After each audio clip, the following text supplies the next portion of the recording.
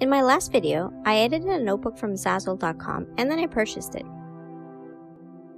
The order was placed on March the 13th and the notebook arrived 2 weeks later on March the 27th. I could have purchased the notebook from Zazzle.co.uk since I live in Europe. The fees would have been much cheaper and it would have arrived much earlier.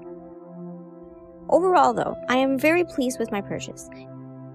The illustrations seem awesome and the overall quality is very good, as you can see for yourself.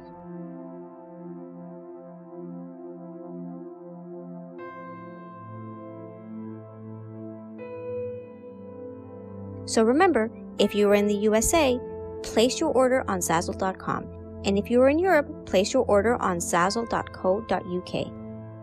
Happy shopping!